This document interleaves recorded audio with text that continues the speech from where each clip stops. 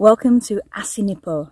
This is a Roman city of about 2,000 years of age where the retired soldiers of the Roman legion, Pompey's soldiers, came here to set up. And we have the Roman amphitheatre here, which was built around the time of the 1st century BC. It's probably one of the most ancient Roman theatres in Hispania.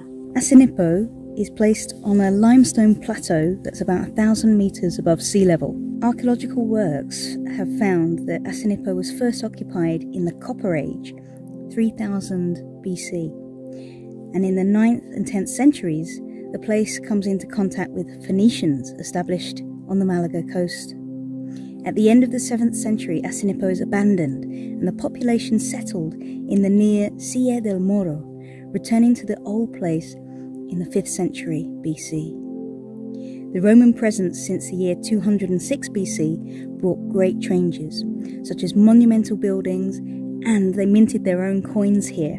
Acinipo was quoted by Strabo and Pliny the Elder. After the 3rd century, Acinipo fell into a decline and was replaced by Arunda, which is nowadays called Ronda. The plateau was occupied until the Middle Ages, when the ruin of the Roman theatre was used as an observation tower by the Muslim kingdom of Granada. Acinipo was known since the 16th century as Ronda la Vieja, Old Ronda. After suffering several pillages, the archaeological works began in 1967 and focused on the Roman theatre. It was declared a national monument.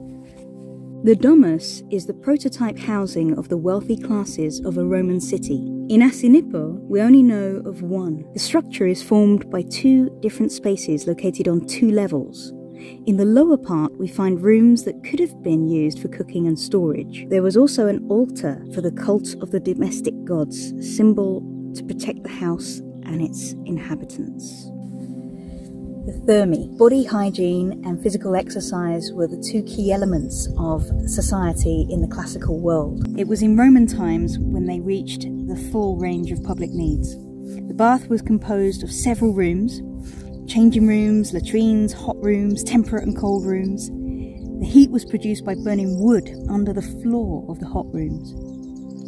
The Acinipo thermal baths were supplied with water from a neighbouring source, and the level of it increased by water wells filling 3 large deposits. The perimeter gallery allowed the casual spectators to take shelter from the sun and the rain, as well as offering a place of social relaxation and conversation. These are the oldest buildings that we can see in Acinipo today, and they date back to the 8th and 9th centuries BC. So within the walls of these huts were found the remains of amphora that contained salted fish, and they were Phoenician amphora, so the trade between the Phoenicians and Acinipo existed.